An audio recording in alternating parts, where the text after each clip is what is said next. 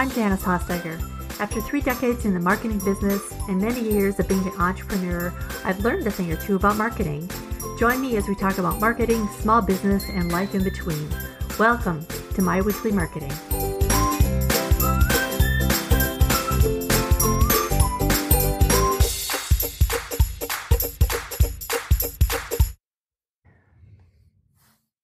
On today's show, we have Tammy McKinney. Tammy is a leadership consultant who helps impact-driven executives, leaders, and business owners in her consulting business, Unlocking Your Best Life.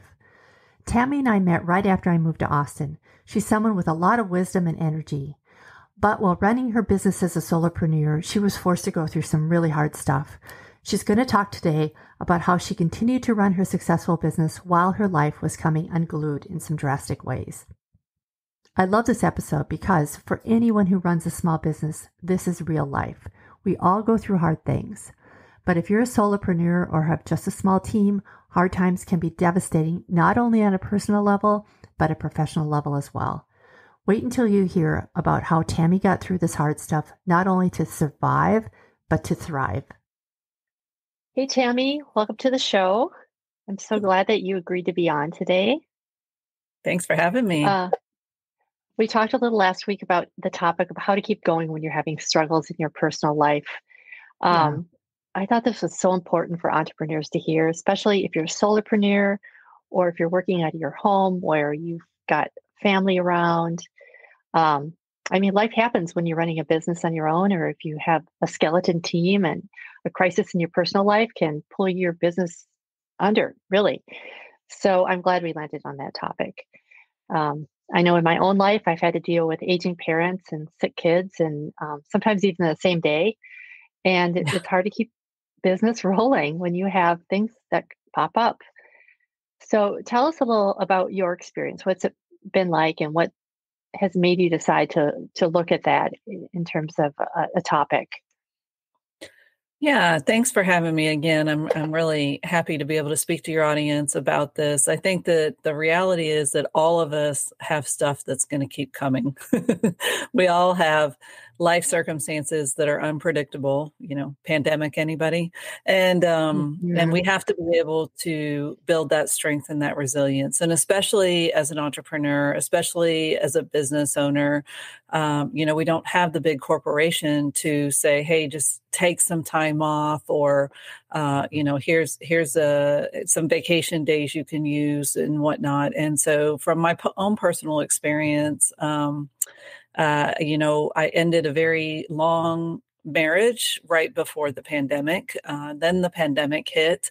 My children struggle with serious mental health crisis, and they required 15 hospitalizations between the youngest two in just the last, I would say that was over the last 5-6 years.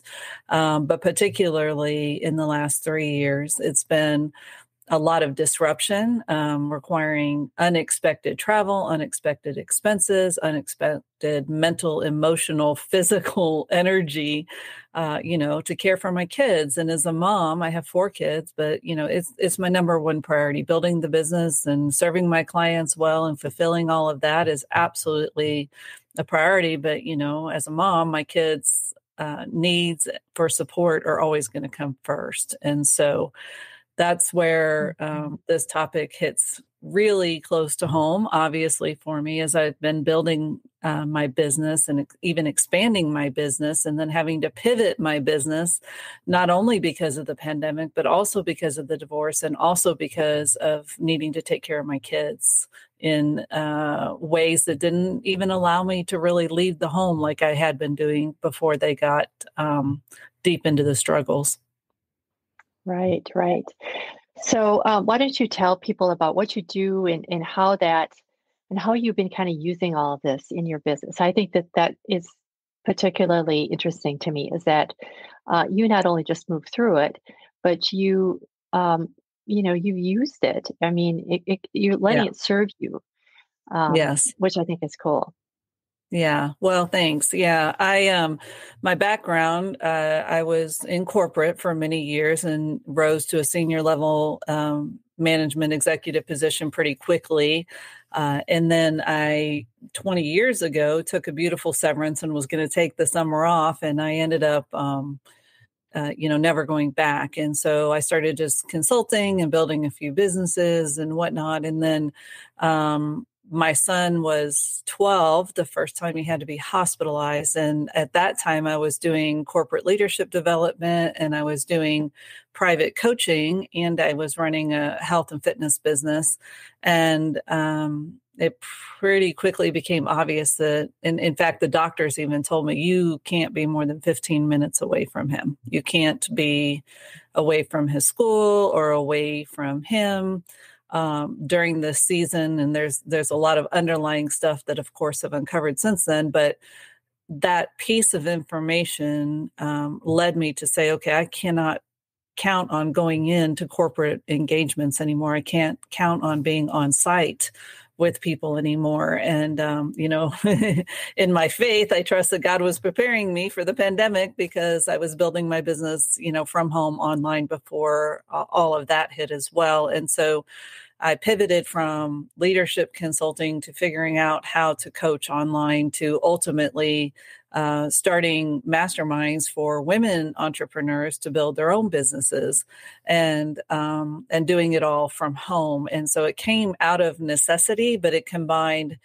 my health and wellness coaching, my life coaching, my corporate executive experience, as well as my leadership development experience, all the things. And I was sort of forced to figure out branding, marketing, messaging, operations of an online business. And so I just want to encourage anybody listening, you really only have to be about 10 steps ahead of the people that you can help. And I think that this is a big thing that we do is we think, oh, we have to have it all figured out before I can help somebody else. And it's just not the case. I think that if you're feeling like there is somebody that you can help, you can probably make money doing it. I mean, obviously we need to develop mastery and we need to be able to see where the needs really are. And we need to serve, in our integrity to where we can actually help people get results. But definitely everything that I've been through has brought me to where I am today, which is I do executive coaching online and in person. I go in and do corporate workshops, and I also do public speaking, professional speaking. And so it's just such a gift to be able to look at it now and say, wow, all of this has culminated not by my plans, but because of my circumstances and where I've had to pivot and shift. And then, of course, with the divorce, it raised my necessity to be successful financially. Right. And then, oh, by the way, the kids kept having struggles and I had to be able to spend a lot of, like I said, time and money supporting them. And so what it has shown me, the biggest lesson, I guess, that it has shown me to go through this is that when you become clear, not on the exact path that is laid out for you, but the direction that you should keep going and what you're called to do and what your personal mission sort of is, you're going to find a way, right? And that everybody has something. I mean, every single person that I've ever coached has some significant life challenges that they've had to walk through. And it's just going to keep coming. I like to say this side of heaven, it doesn't get to be a perfect path, right? And so I think that we get to trust that everything is part of our growth journey, part of our ultimate destination, I guess, if you will, but it's not about the destination. It's about trusting the journey and knowing who you're supposed to impact along the way and figuring out how with what you're given, if that makes sense.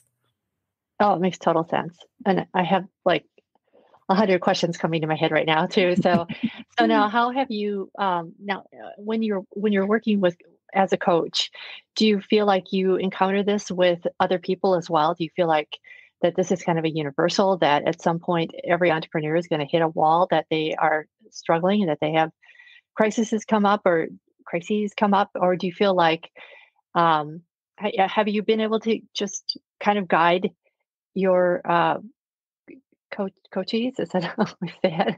Yeah. People you're coaching?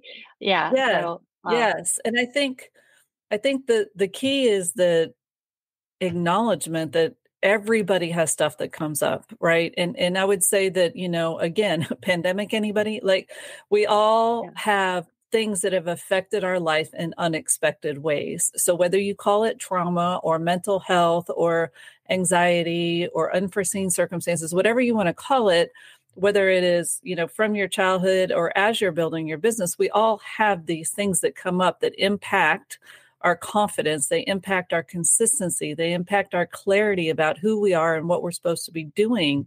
And I think that it is the most affirming thing to my clients when I can say, I've been there, I get it, I see you, you got this. Like, it's okay to question, it's okay to doubt, it's okay to, feel a bit discouraged and defeated, but my job as a coach, as a mentor, as a trainer, even is to say, let's don't camp out there, right? Like, let's look at it and see what it's teaching you or see where you need to pivot. Marie Forleo, she's an online business coach, and she wrote a book called Everything is Figure Outable.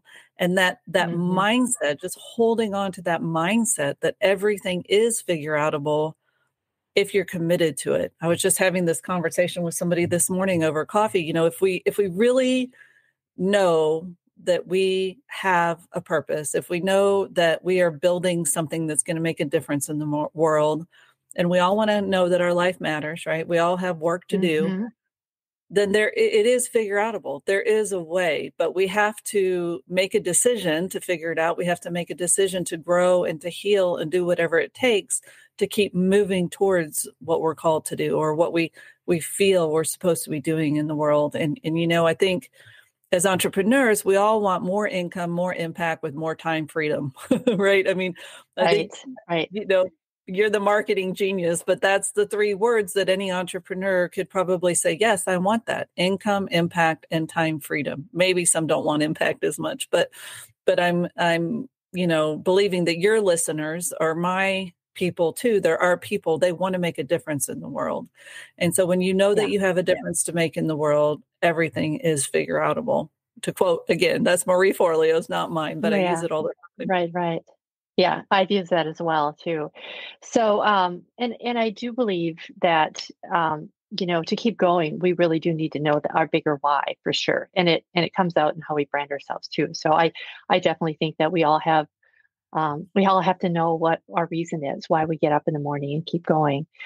So, do you, now every crisis is different and every business is different, but do you have some steps that you work with, that you walk somebody through when they say they have a crisis, one of their kids or their spouse, or even them, if they land in the hospital or something like that? And how do you keep your business going during that time, or do you not? Or how is it that you feel as though the best way to handle that is?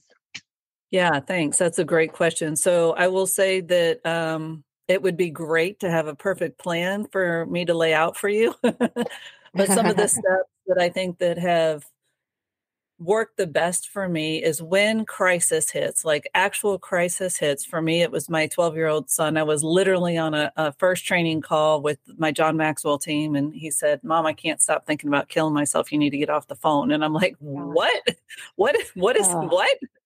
Right. And so in that moment, I had no idea what to do. I had no idea this was coming. I had no idea. I mean, he's, had emotional struggles, but no radar at all about this coming up to be an issue, and especially at that moment. And so what I would say to that person, that when something comes up, and obviously there's, severity in this situation, but when something unexpected like that comes up and it is a true crisis, you need to go into crisis management mode. And what that looks like is just reminding yourself to stay on the step that you're in.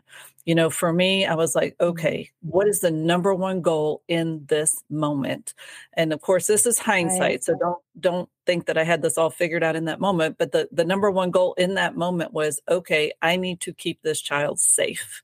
And, in crisis, that's typically, depending on the crisis, that's typically the number one thing is safety. Like if it's a crisis, there's something unsafe, right? Something happening, Right. no matter what it is. And maybe it's a financial crisis or whatever, but how do you get to feel safe and the people that you care about or whoever's involved safe? And so maybe that is, mental, emotional, financial, spiritual, relational, whatever it is, but feel safe first. And then we start to move from safety to sort of a sense of security, knowing that it's okay to put our oxygen masks on and breathe, and that, and that the other parties involved are safe. And then from there, you get to start working on next steps. And so the next steps look like, okay, so what is, in this situation, what does healing look like? What does help look like? What does support look like? And so in the crisis itself, you kind of go through that progression, but stay on the next right step, because if you allow yourself to catastrophize,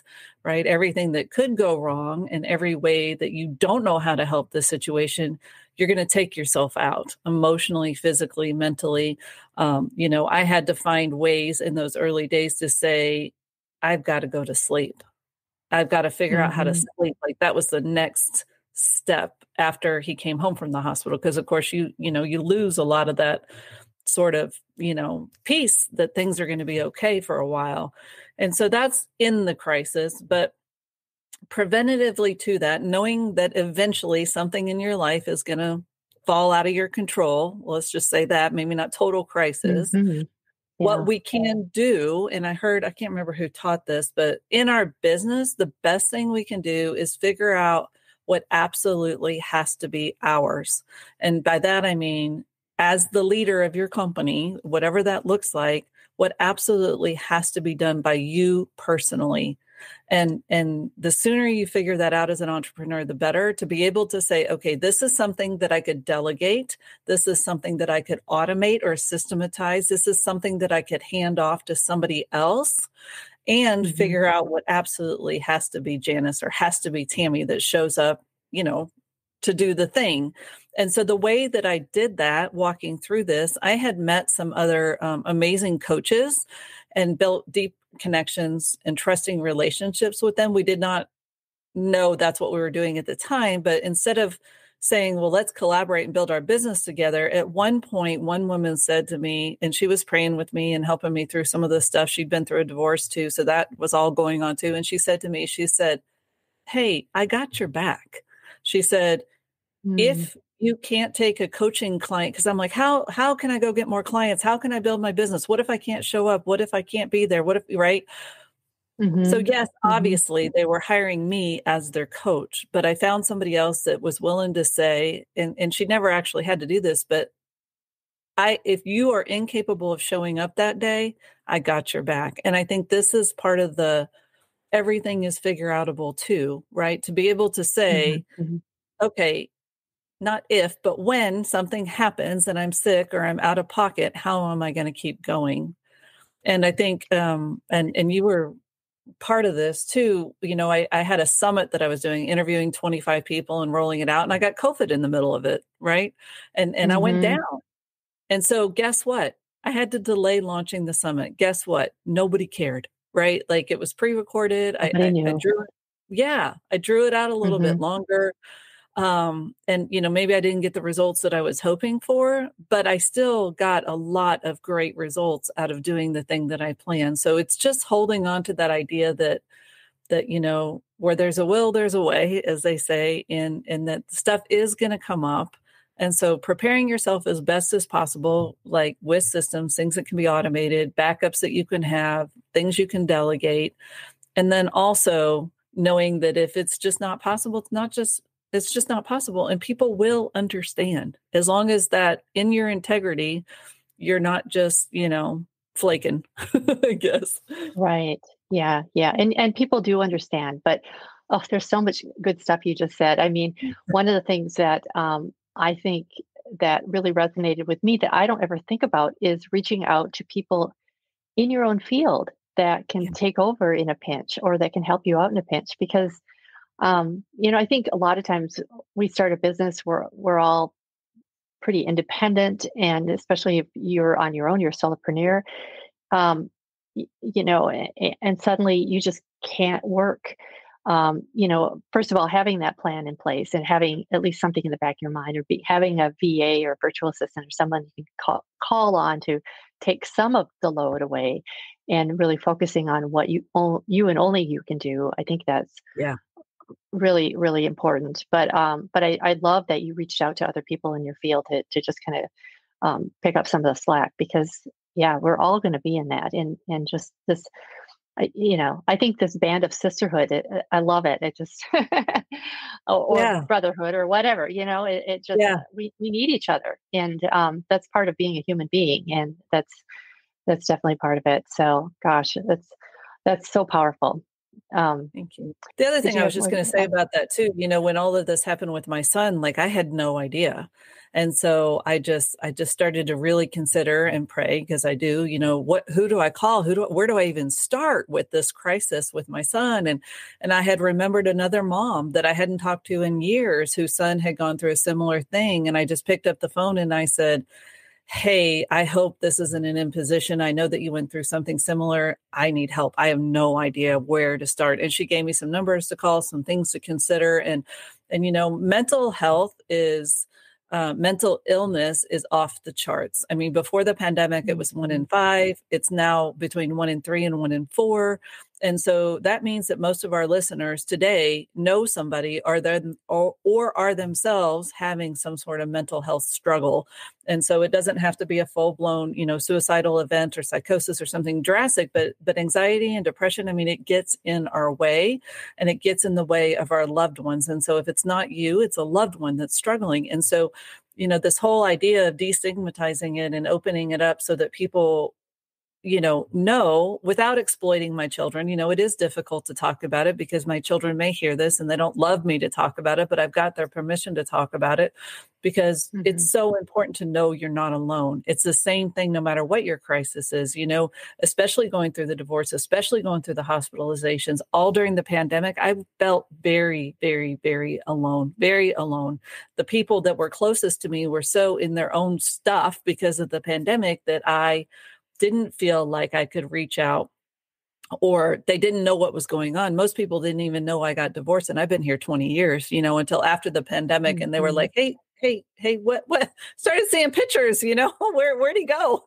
And, it's okay. On some level, it was kind of nice to not have it be such a big public thing, but also it was very lonely. And so my encouragement to everybody is, no matter what your struggle is, there is a Facebook group for you. There is a phone number you can call. There is somebody that you might remember that went through a certain thing, right? And so I tell everybody, like, if you know anybody in crisis, have them call me. And I get calls, sadly, at least every other week from a parent whose child is struggling. And I don't take it on. I don't do everything for them. I just give them the next right step based on where they're at. And usually that just means calling a crisis hotline or plugging them into a hospital or a resource, because we can't take on everybody's stuff.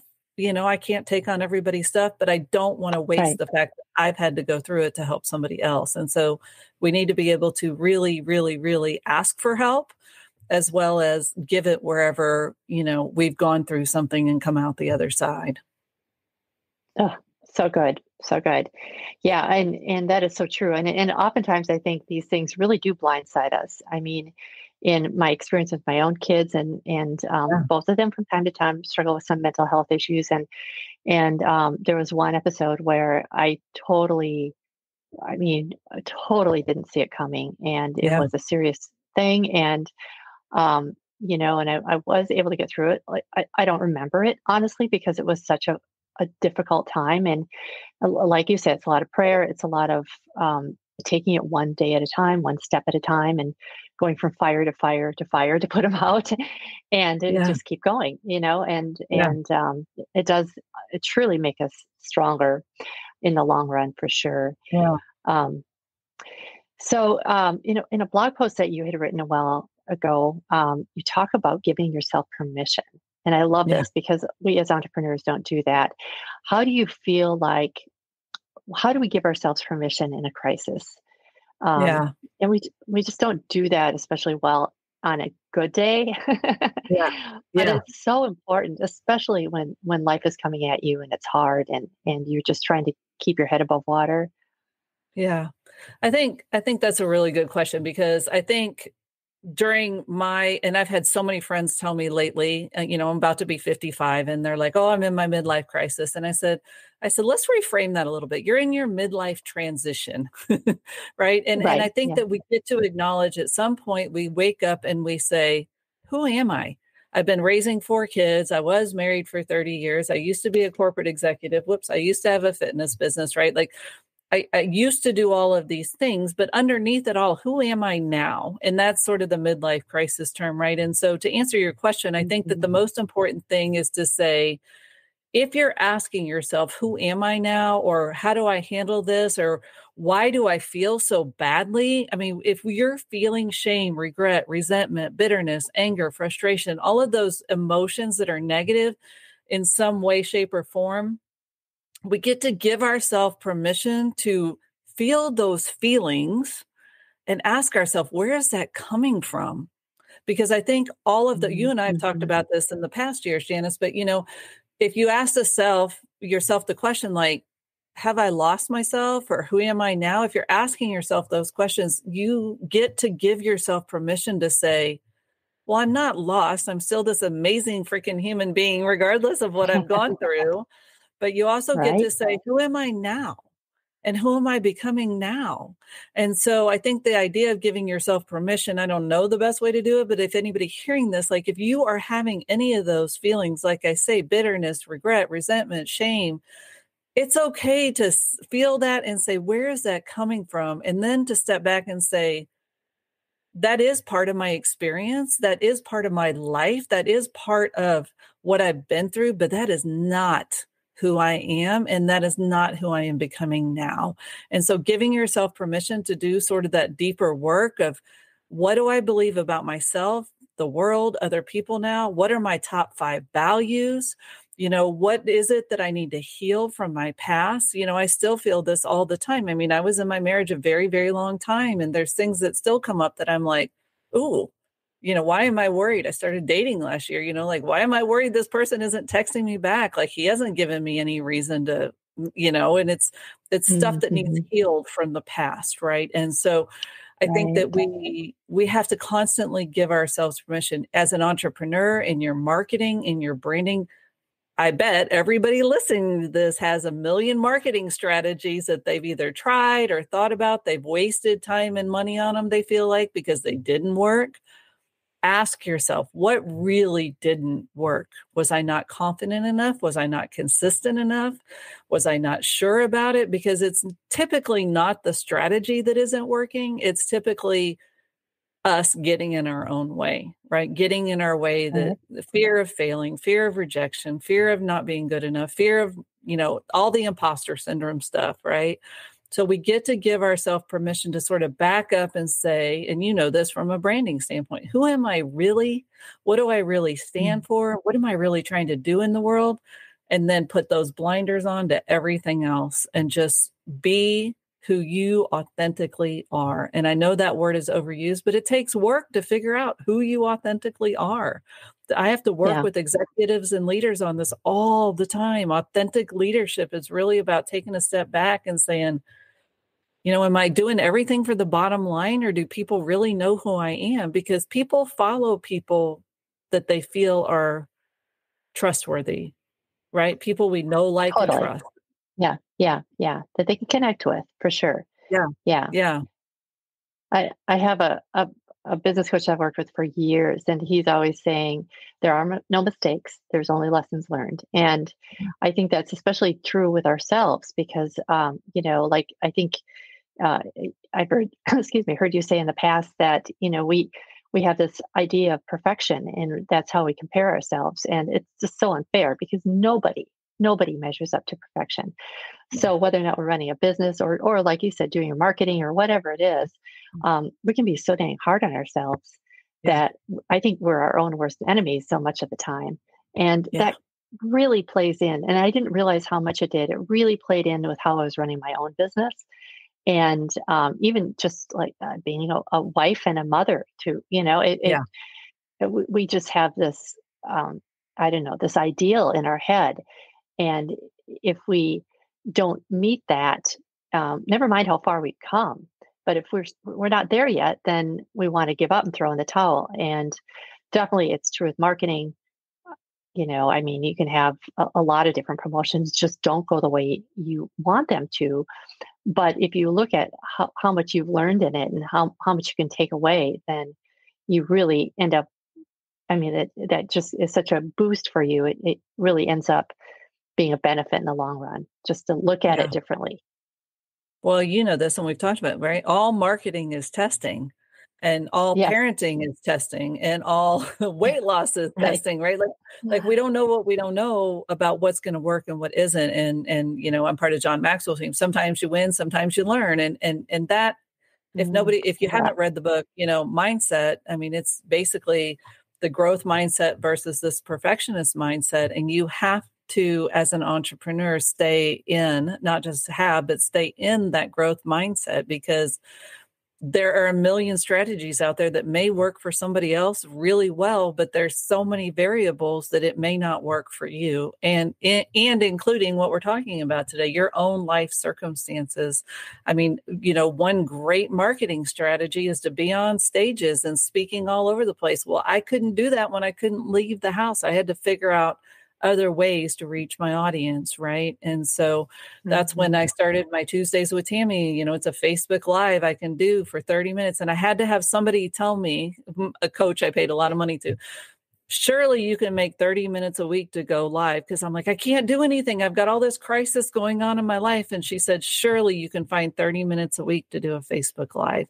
And so I said yes to that. And probably 400 episodes later, 30 minutes every Tuesday at noon, I go live. Right. And so was it perfect? No. My favorite story. Can I tell my favorite story about my Facebook Live? Sure, please do. Yes. So I think it was about the third or fourth one. And I was literally at the my son's therapist office. And I'm like, okay, I'm going to try to do this Facebook Live thing from someplace besides my home, because he was in his session. So I went and found a quiet place in the office building, because it was like 6:00 at night. And I did this Facebook Live, and my neighbor texted me afterwards and he said, hey, I saw your live. That was great. And I'm like, really? Did you like it? He said, yeah, except you look naked.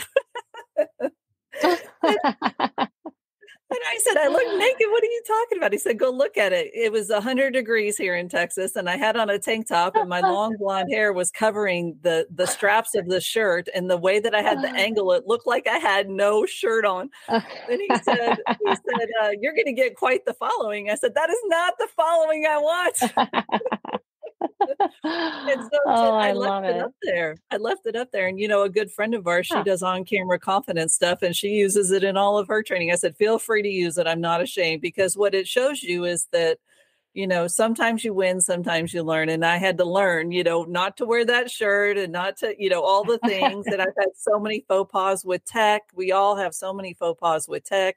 My Facebook Live still only work like 50% of the time. I have to stop and start because the internet or Facebook or somebody kicks me out. Right. And so I'm actually going to move that platform probably off of Facebook completely because of that. But, we got to do what we got to do to figure out what works for us. So thank you for letting me share that. It's a favorite story by most people to hear that, but it is. Yeah. Yeah. It's all testing. It really is. Yeah. It's a perfect example of how, sometimes all the best laid plans. I mean, who would have thought? I wouldn't have thought about that. It's like you said, you have the long hair, it's covering up the straps.